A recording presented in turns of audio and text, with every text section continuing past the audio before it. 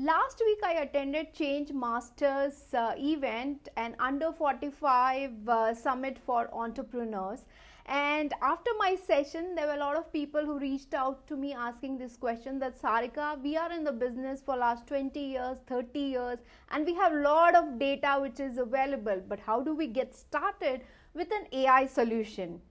So I answered them, but then I thought, why not my viewers also get benefited out of it? So today's video is on the same topic, business opportunities with AI.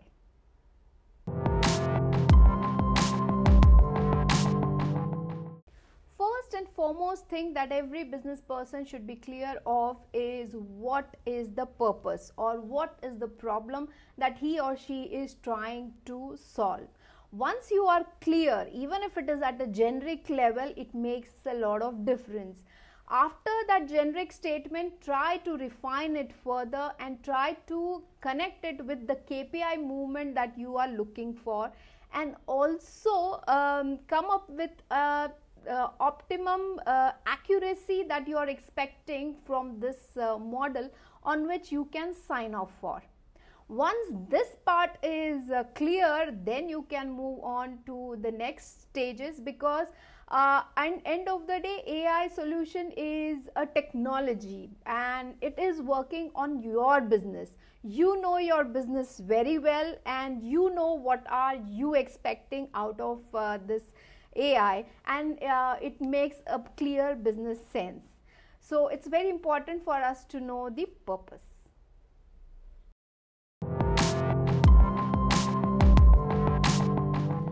Comes the million-dollar question: how do I identify AI opportunities in my business?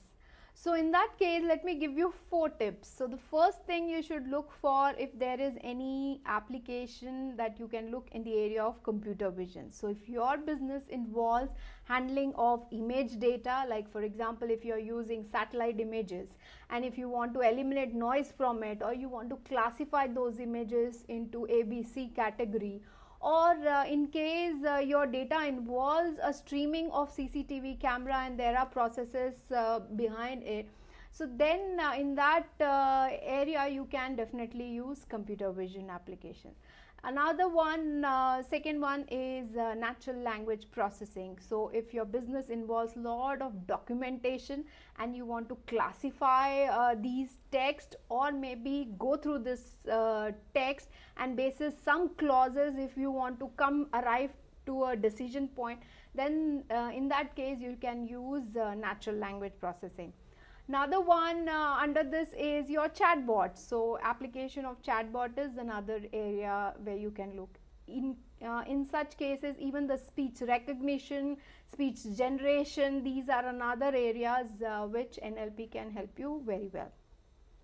Next one is next in sequence application. So if there is a process and you want to predict what will happen next, so in that case we can use, so all your prediction of sales, forecasting of your supply and demand trends, etc. So in that case you can use this next in sequence applications.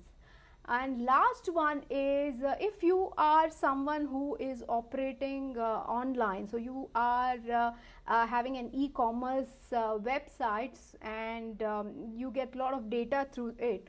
So in that case you can definitely use collaborative filters, which is nothing but your recommendation system that you should use to get all the analytics and accordingly flourish your business.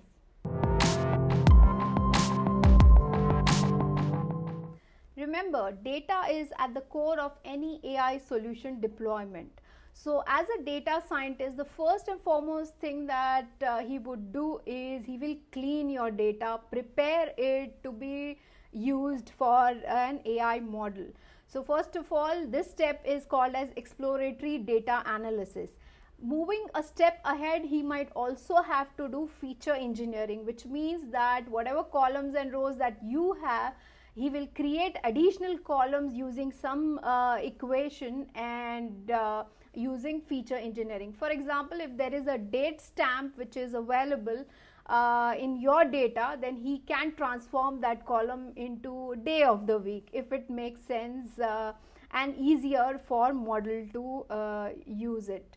Another thing is he might not restrict just on or rely only on the data which is available or provided by you, but he will also seek data from open source and data like your weather forecast or credit card scoring or any other data which is readily available.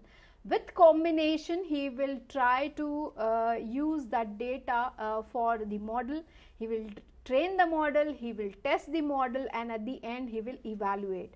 But after evaluation, it's you who would decide on a go, no go. So as I mentioned right at the start, that you need to be very clear what is the output and what is the accuracy level that you are looking out of this model, and basis that you will give a sign off. Hope you liked this video, and if you did, please subscribe. With that, me Sarika Hussain signing off for today. Have a good day.